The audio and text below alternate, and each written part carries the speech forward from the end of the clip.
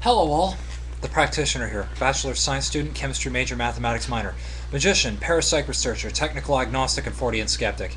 I'm here to speak against the death penalty. I'm siding with Penn and Teller on this one, like I have with most of their episodes, with the exceptions of the ESP episode and the environmentalism episode. But there were a couple of points that Penn and Teller failed to mention. One of which is the stats pertaining to costs. If you actually put someone on death row, sure, you may end up having to spend a couple of, sure, you may end up keeping them there as much as 25 years.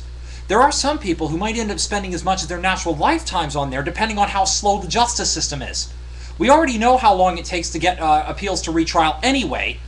Now, the thing is that how many times do you think that a person could end up reappealing themselves? They have, quite literally, from the appeals court all the way up to the Supreme Court of the United States to be able to get their case overturned. Now, what do you think that's going to cost? You're spending millions already for people who are, in jail for up to life imprisonment anyway, for people, for murders in some states, and you'd have, and you still have, but you still have millions upon millions of dollars being spent in appeals that would actually cost the system even more to fight, the normal appeals anyway, because of the fact that people will be trying to stall the process as long as possible to prevent themselves from being executed. So the point is that if you're putting them on, you want to think that it's more cost effective. One of the other arguments I've heard for the death penalty is, it's more cost effective because you're killing the people as opposed to just keeping them in prison overall. It costs probably just as much, if not more, because depending on the appeal process, you're having to spend millions upon millions of dollars more for each and every appeal case.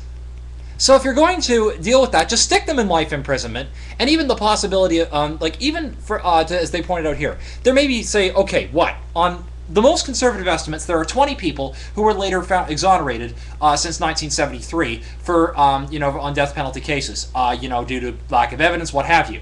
So, if that's the case, and there's those 20 people, why not just simply eliminate the death penalty altogether? You keep them locked up. You make you put anybody who's got a murder or what have you. You put them in a maximum state security or maximum federal security prison. You make damn sure that there's no way they can get out. And then if the evidence later turns out, and if the evidence turns out later that they've become after blood typing to DNA, like I've already pointed out before, when misinterpretation of science came in, if it turns out that the evidence later turns out to be in a much different state, and it turns out the person's innocent, great, let them go. If somebody turns out to be innocent later on after they've double-checked the case, it's kind of difficult to let someone go who's been executed. And yeah, if it does turn out that we've executed an innocent person, if it does turn out to be that way later on after reviewing some of the cases, then guess what? Luckily, I'm Canadian, so fortunately, I'm no longer living in a generation which are murderers. We got rid of that problem. My ancestors are, but luckily, I'm not blemished with that. But I hate to say it, Americans, if you guys have screwed up even one death, or even one case of treason, or something like that, or even if there's been one case of racism or something like that, where things could have gotten overwhelmed, if you have let a single murderer go to it, then guess what? You fucked up, and you've all got murders on your conscience. And as that lady pointed out, by that logic, guess what? If it turns out, this would be the one time I would advocate this, and I'm only advocating this hypothetically by your own policy. This is at a federal level too. They can execute you for a charge of treason in the United States. In Canada, it's a life imprisonment issue.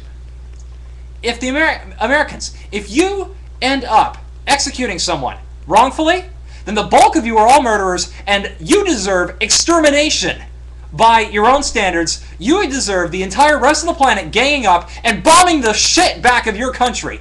Do I make myself clear? Now, this is not an appeal to force or some reason for you to give up the death penalty. This is just a simple, logical contradiction of your own argument. You want to support the death penalty. If you kill one innocent person, as that philosophy professor pointed out, you are all morally murderers and legally allowed to be executed systematically, either one at a time by the variation according to your state or federal level, or now again, Technically speaking, this would only be within the states for death penalty in relation to murder. If it turns out if it's an innocent person of treason, then the lot of you Americans have the right to be executed.